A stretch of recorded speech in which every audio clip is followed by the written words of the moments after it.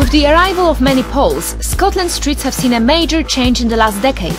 In fact, Polish is now the second most spoken language in Scottish homes.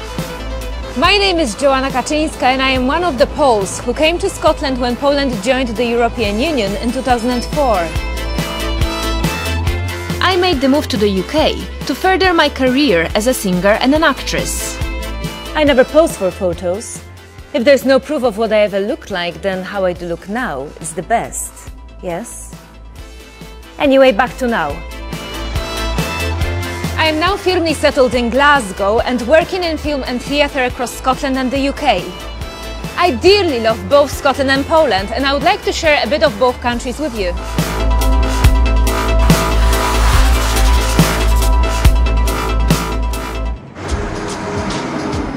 The Polish community is now well established in Scotland and there are more and more Polish shops opening. Polish products also seem to go down well with Scottish customers. Sausages and bread, the best products. Yeah. Even, what is weird for me, they buy even in Polish magazines. They cannot read in Polish, but they love it. I don't know why. Sometimes they are trying to speak with us by Polish. They knew some Polish words, Yeah, so it's very nice funny for us. and nice for us. It's very nice yeah. to hear some Scottish people talk in Polish. In the last decade, there's been a huge increase in Polish people settling in Scotland, and by 2011 there were 67,000 Poles here. I think life is much easier here for us. It was very hard at the beginning because of language and different culture, but everything can be possible. So. And the weather. It's hard for us. The weather is horrible. Dobry wieczór, to lista Hop na Top i Maciej Tomczyk jest... The Polish community even has its own radio show in which listeners can vote for their favorite Polish band. The show is fronted by Maciej Tomczyk. All my life I dreamed about job like a DJ in radio. Scotland give me more experience, more opportunities, so I'm glad it's good for me. Because I do something for Polish culture. So, dobrej nocy! Most Scots will have met someone who is Polish. A builder, hotel staff, doctor or a neighbor. And each of them will have a variety of reasons for choosing to move to Scotland. The Wierzbicki family moved to Scotland in 2011. Szkocja jest pięknym krajem, ale to nie ze względu na widoki tu przyjechaliśmy, tylko sytuacja ekonomiczna, jaka jest w naszym kraju, w Polsce. The family chose Glasgow as they already had friends who found a job here. Jest szeroki wachlarz prac, które można tutaj wykonywać. Może nie są płatne tak, jakbyśmy sobie tego życzyli, ale ten minimum starcza nam na przeżycie, na opłaty, które wiążą się z mieszkaniem, jak również na takie godziwe życie. Młodszy syn, ponieważ ma 11 lat, bardzo szybko się zaklimatyzował w szkole. Poza tym jest zapalonym sportowcem i bardzo szybko załapał się do futbolowej drużyny szkolnej. No i bardzo się z tego cieszy. Szybko uczy się też języka.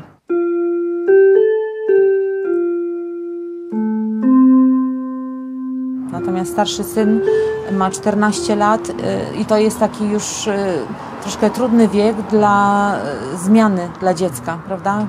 To on tam zyskał już swoich przyjaciół w Polsce, zaklimatyzował się i teraz trudno mu jest tą barierę językową pokonać i widzimy, że jest mu dużo trudniej. Halo? Dzień dobry. Raptem pół roku. Cały czas jesteśmy w kontakcie.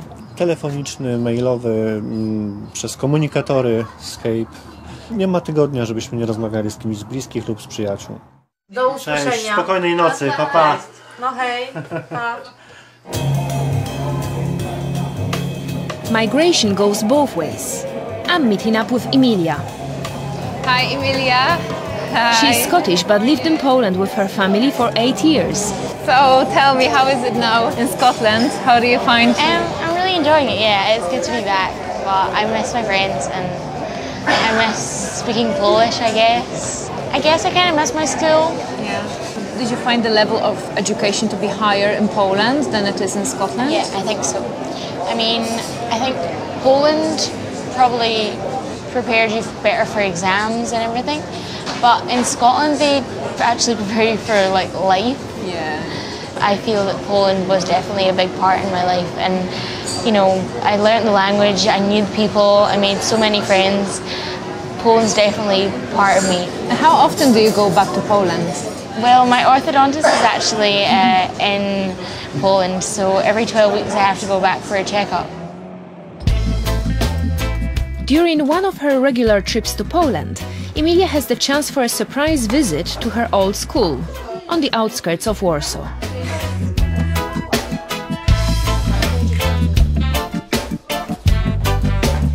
Emilia's friends have no idea they are about to see their old classmate again.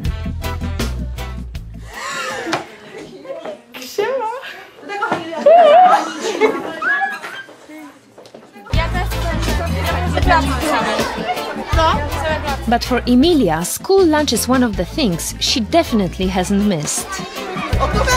Lots of people say that their favourite time at school is lunch, but for me that was definitely not the case. I didn't particularly like Polish food. There's some of it that was quite nice, but the pierogi and potato pancakes aren't nice.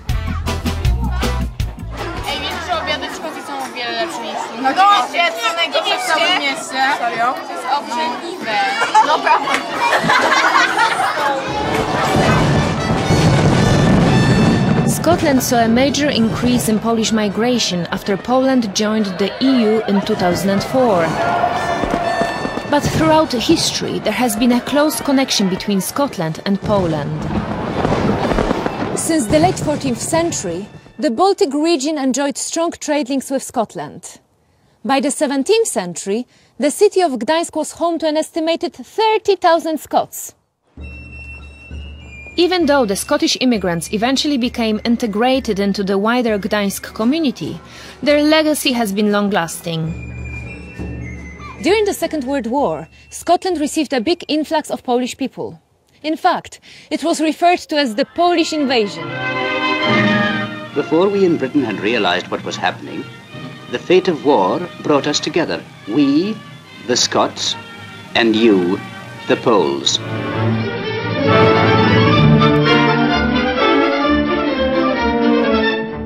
After France was lost to the Germans, more than 20,000 Polish soldiers came over to defend our shores.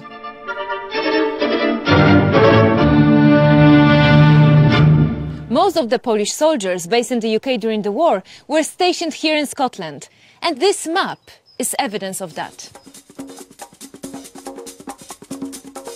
Polish troops were stationed at Barony Castle in the Borders under the command of General Maczek, who designed a large-scale map of Scotland to plan coastal defences.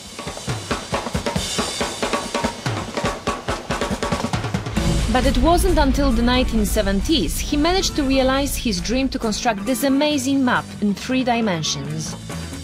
It is 50 meters across and shows Scotland's mountains, lochs and coastline. One of the cartographers he brought over from Krakow to help build the map was Professor Kazimierz Trafas. His younger brother is Tomasz Trafas, who by a strange quirk of fate is the Polish Consul General based in Edinburgh. Shall we do this in English or in Polish? Polish, English, what do you prefer? Let's do it in English. Okay. Do you think your brother was a bit mad to build this whole big map of Scotland? I don't think so. I think it was a kind of challenge, opportunity to do something which is very exceptional, very different, And there was maybe a part of a competition among the young scientists. Okay, it's my project, It was done, It is possible to do such a thing, and because it's very unusual. The map was built in recognition of the warm welcome given to Polish soldiers in the Second World War. Since its construction in the 1970s, it's been left to decay, but now a Scottish organisation, Mapa Scotland, has been set up to return the compliment, to restore the map to its former glory. It should be a nice and very interesting tourist attraction for foreign tourists, for Scots as well. How many places you can visit and you can see, the exact 3-dimensional map of some part of territory. It's very unusual. So that's interesting. You actually are now living in Scotland and you're... Let's say that's Absolutely, it's only coincidence, and I didn't realize that I will stay here in the capacity of Polish consul and just to see, what my brother made in the beginning of 70s. Leaving your home country and relatives behind is not easy. Jacek Kunysz has decided to leave Poland. Together with his wife and son, he is about to make the move to Britain. The family leave behind a small flat on the outskirts of Warsaw. Mam tego przyjaciela, który bardzo dużo mnie opowiadał, który też ewentualnie obiecał mi pomoc w tym zatrudnieniu. Nie mówię o kokosach, nie? I ewentualnie pomóc mojej matce. Mieszka w centrum Warszawy, więc jest osobą też już starszą i lekarstwa to jest jedna część, czynsz druga część i z czego tu żyć. Tak. Jumpy. Daj następne. Gdybym nigdy stąd nie wyjeżdżał, gdyby była nawet ciężka praca, bardzo ciężka, może być bardzo ciężka praca, nie interesuje mnie to. Tylko żebym ja wiedział, że ona jest o tyle dobra, tak płatna, że ja idę do pracy, wracam i jestem spokojny i nie martwię się o nic. No niestety tak tutaj nie jest. Tęsknota będzie za... Musiałem sprzedać samochód, wie pani jak ja za nim tęsknię? No jest. No, taki drobiazgi, za kotem, którego nie możemy teraz zabrać, tak, chociaż bardzo byśmy chcieli. Ale najpierw my musimy cokolwiek jakoś ustabilizować się tam, spróbować, tak, a wtedy możemy myśleć, czy może jakiś kot. It's 4:45 in the morning, and Jacek, his wife and his son are about to depart for the UK. To nie jest wycieczka, to jest wejście w jakieś nowe życie bo nie jadę sam, tak? Jedziemy we trójkę i wystarczy jedno z nas nie będzie się czuło za dobrze, to pozostali też nie będą czuli się komfortowo. Zapraszam do kontroli bezpieczeństwa i wyjście 1B. Fajnie, dziękuję. Dziękuję. Także decyzja jest ciężka. Okej. Nie dowiemy się, jak nie spróbujemy. Bywało lepiej, ale... Nieźle. Pełna myśli, co tu zostaje, nie, a co tam będzie. No. Trochę ciężko było wyjść z domu, rozstać się z kotem i...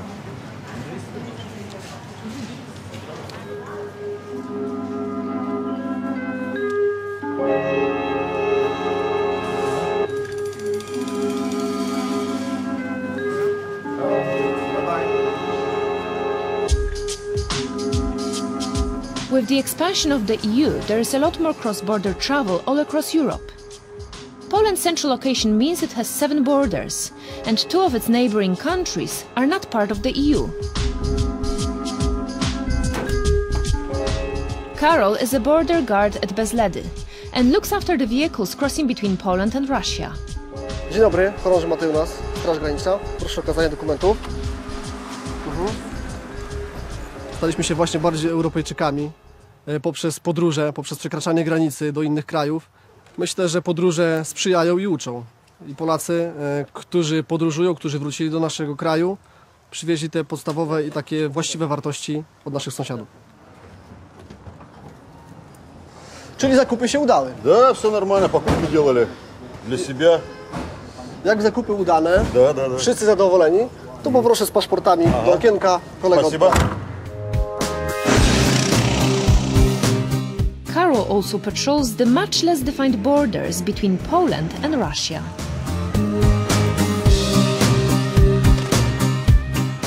W tej chwili znajdujemy się na zielonym odcinku granicy państwowej.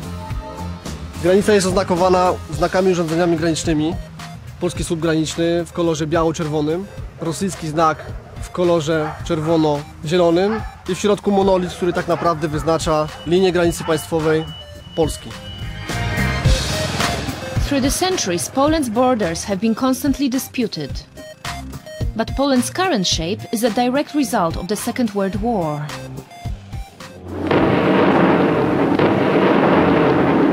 In September 1939, the Nazis invaded the country. The war had a devastating effect on Poland. It was under Nazi occupation for 6 years, and during this time nearly a quarter of the Polish population were killed. 3 million of them were Jewish. Poland's most infamous concentration camp was Auschwitz, which is the German name for Oświęcim, a little town in the south of Poland. Małgorzata Jakubas is 29 years old and studies political science. Her college building was originally part of the Auschwitz concentration camp.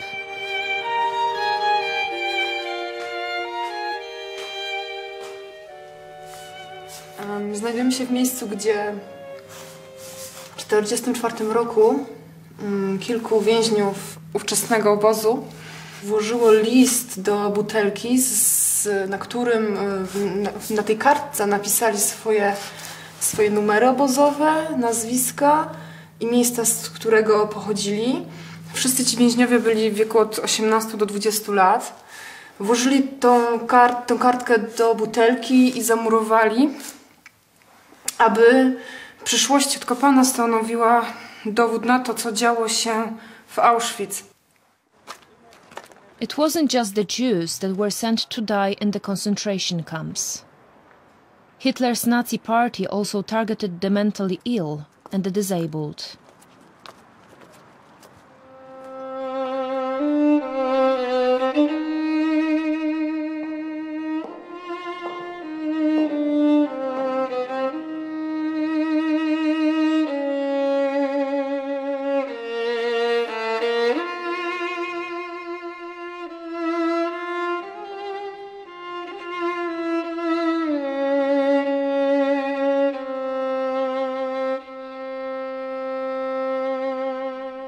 Za każdym razem, jak tu jestem, wyobrażam sobie ludzi, do których należały te buty, którzy chodzili w tych butach, co musieli czuć, kim byli, skąd pochodzili.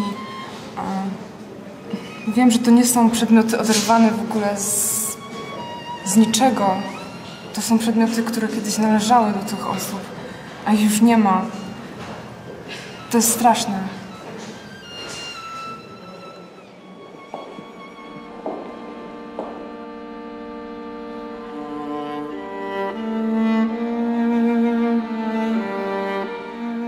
The majority of Jews transported to Auschwitz-Birkenau died in gas chambers, most of them within an hour of arriving here. For this group of Israeli Jews, visiting this place is a particularly emotional experience. I think every person should know that it can happen everywhere, all the time. If people don't pay attention one to each other, if people don't take care, if people don't see behind their shoulders, just think for themselves, it can happen everywhere.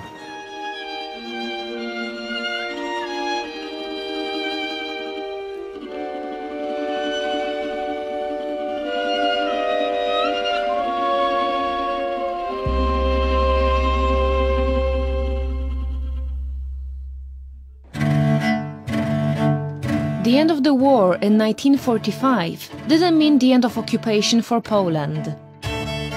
Russia imposed communist rule, and it remained like that until 1989, when the Solidarity movement led by Lech Wałęsa forced democratic elections. By the 1990s, here in Scotland, the mining industry was a shadow of its former self. But in Poland, coal mining has remained a huge part of the economy.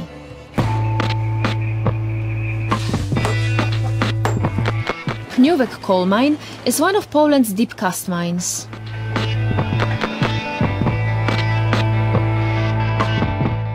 Sławek Polak is a mine foreman. Codziennie rano wstaję około godziny 4 rano. Normalnie jak każdy człowiek idę do łazienki, myję się, przygotowuję się do pracy. Potem żegnam się z żoną, żegnam się z dziećmi. Tradycyjnie robię jakiś krzyżyk na głowie, od żony dostaję to samo. No i udaję się do pracy około godziny 5, 5:30 jestem na kopalni. Będziemy zjeżdżać teraz właśnie na poziomie 830. Każdy zjazd zaczniemy od tradycyjnego Szczęść Boże górniczego. Szczęść Boże wszystkim.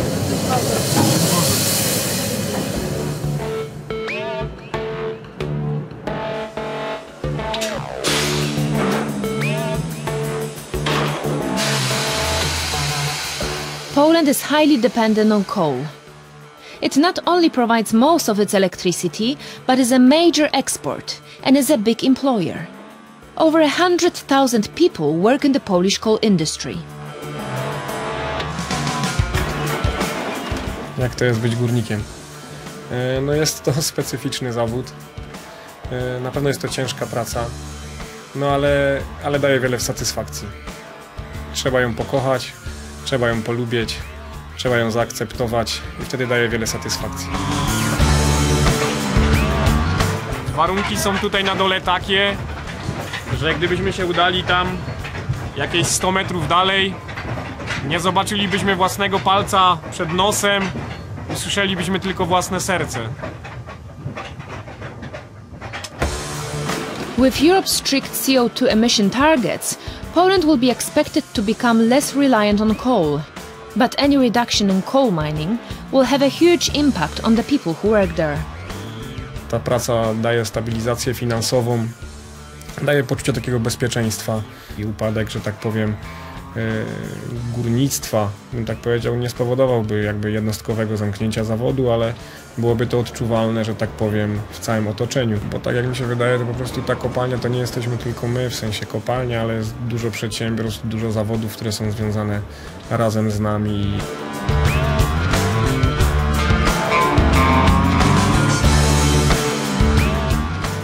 To jest pomnik świętej Barbary, naszej patronki na dole, patronki wszystkich górników, do której oddajemy hołd i cześć z modlitwą bez względu na wyznanie. Jest to nasza opiekunka na dole, nasza patronka, której powierzamy wszystkie swoje troski i bóle. Szczęść Boże, święta Barbara.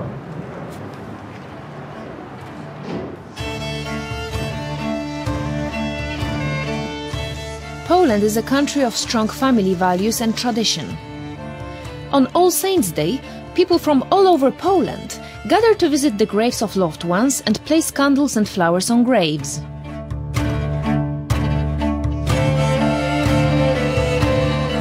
The special candles, which can burn for many hours, are placed there so that departed souls can find their way through the darkness.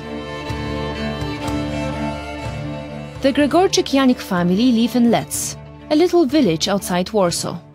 For Agata, All Saints' Day is a very important day. U nas w rodzinie to święto jest świętem wyjątkowym i takim rodzinnym, można powiedzieć. Od dziecka kojarzyło mi się z cmentarzami, z chodzeniem po cmentarzach, szczególnie wieczorową porą, kiedy właśnie ta atmosfera jest najlepiej wyczuwalna, czyli te światełka, mnóstwo światełek, zapach tych zniczy unoszący się i taka niecodzienna właśnie atmosfera. All Saints' Day is a national holiday, and it is an opportunity for family members to bond and to remember those they have lost. I do tej pory lubię ten dzień ze względu na to właśnie, na tą zadumę i na to wędrowanie od grobu do grobu, na tą atmosferę właśnie na cmentarzu i to, że rzeczywiście człowiek wtedy myśli nad swoim życiem, przypominają mu się takie właśnie wartości, to co jest naprawdę ważne, a co w zasadzie nie jest ważne i istotne.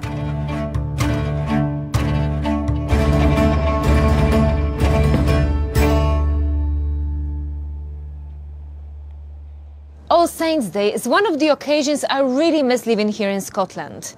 Family is very important in Poland, and that is one of the hardest things about living abroad. Another Pole who decided to move his family is Paweł Klim. He moved to Aberdeen to gain experience as a ship designer 3 years ago, but they have now returned to Poland. Widzieliście taki statek, taki biały? Co tam jest? Widzicie go? Ja widziałem. Tak? A co to za statek jest? Ten, co projektowałeś w stoczni. We decided finally to move to Scotland to Aberdeen, somewhere where is the offshore market, which I could learn a lot of, just to develop the skills to have more chance to talk with other people, other companies, and to have international environment. Another advantage of moving his family to Scotland was a better work and life balance. This allowed him to spend more time with his family. Paweł's working hours in Poland are a lot longer.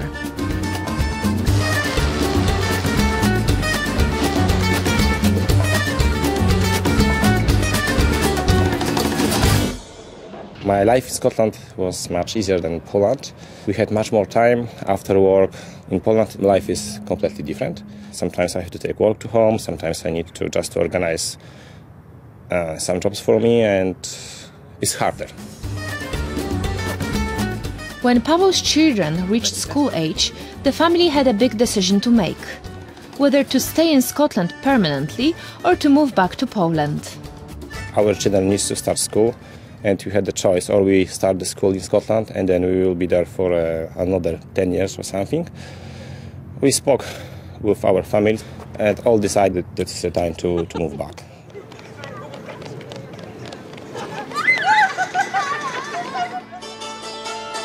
Poland's labor force is going through huge changes. More than half of Polish workers are now working in its service industry. And with the constant traffic between Poland and the rest of Europe, the country's culture is enriched by these outside influences.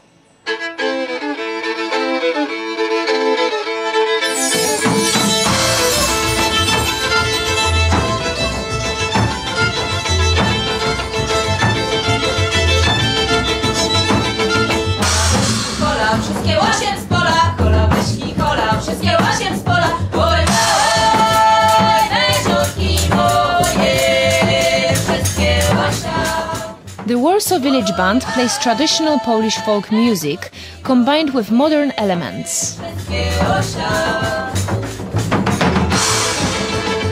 Maciej Szajkowski plays percussion in the band. Nas inspiruje i jazz, i muzyka klasyczna, i punk rock, i hardcore, i awangarda, i minimal, i reggae, dub, i drum and bass, hip-hop. Te wszystkie gatunki po prostu lubimy. Staramy się poszukiwać w ramach muzyki współczesnej, muzyki dawnej, inspiracji. Zacierają się granice, na pewno granice kulturowe przestają mieć znaczenie. W ramach takiego globalnego świata jest czymś niesłychanie ważnym. Poznając czy odkrywając tradycje i odkrywając i poznając siebie, stanowimy o swojej tożsamości, ale łatwiej nam też jest się odnaleźć w tym świecie współczesnym.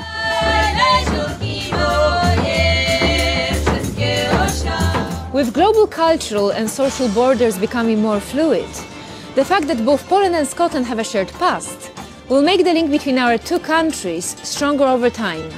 In fact, it's quite strange. I still have a distinct Polish accent when I speak, but there's no doubt. Scotland is the country I call home.